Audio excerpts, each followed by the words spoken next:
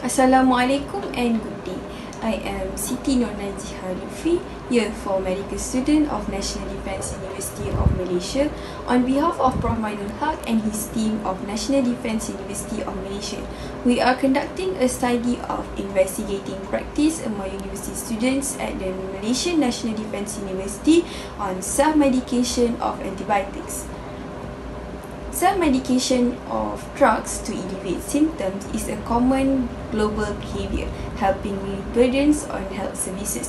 But many drugs, example antibiotics, are prescription only. Self-medication of antibiotics is an irrational use of drugs, contributing to microbial resistance, increasing healthcare costs, and higher mortality and morbidity.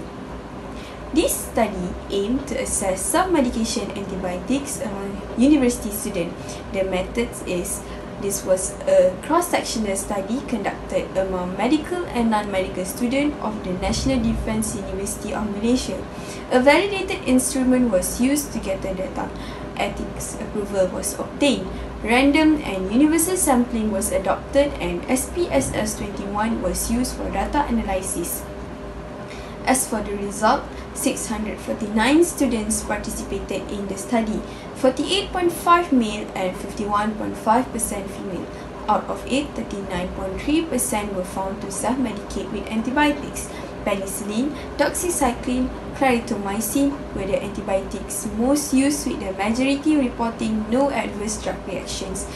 Cost savings and convenience were the principal reasons for self-medication antibiotics, which were mainly obtained from local retail pharmacies. Despite medical students, particularly the more senior, having better knowledge of antibiotic use than non-medical students, 89% of all research participants responded that practicing self-medication antibiotic was good or acceptable practice. As for the conclusion, self-medication antibiotic is a common amongst Malaysian students, and despite understanding why self-medication antibiotic is unwise, even medical students self-medicate. Thank you.